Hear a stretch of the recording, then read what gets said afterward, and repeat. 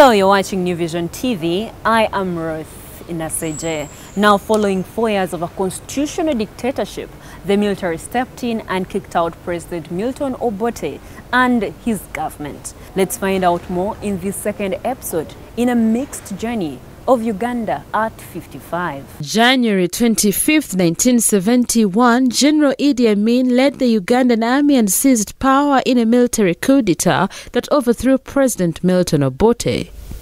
The coup was executed while Obote was attending the Commonwealth Heads of State Conference in Singapore. Amin carried out the coup because Obote was planning to arrest him for misappropriating army funds. Troops loyal to Amin sealed off Entebbe International Airport and captured Kampala. Others surrounded Obote's residence and blocked major roads. In a radio broadcast on Radio Uganda, Amin accused Obote's government of corruption and preferential treatment for his tribesmen, the Langis. People flooded the streets of major towns cheering and chanting after the radio broadcast. Amin announced that the military had taken over power in the interim and would remain only as a caretaker regime until new elections were conducted. He promised to release all political prisoners. Amin gave former King of Buganda and President Edward Mutesa a state funeral in April 1971. The Kabaka had died in exile. Amin also implemented what he had promised when he freed political prisoners. Amin was largely supported by the British before and after the coup because the previous president, Milton Obote, was attempting to nationalize UK businesses.